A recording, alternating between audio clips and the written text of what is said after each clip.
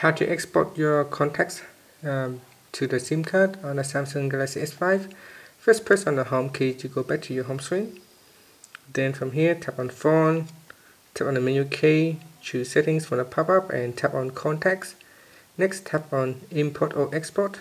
And this time we want to export out, so tap on export to SIM card and choose all the contacts that you want to export, or you can choose individual contacts one by one by scrolling down the list and tap on the checkbox.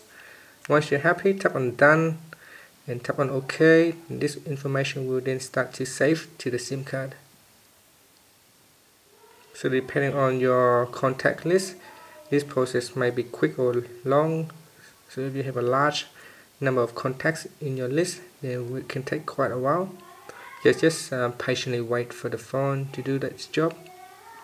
Once it's finished, you can just press on the home key to finish. Thank you for watching this video. Please subscribe to my channel for more video tutorials.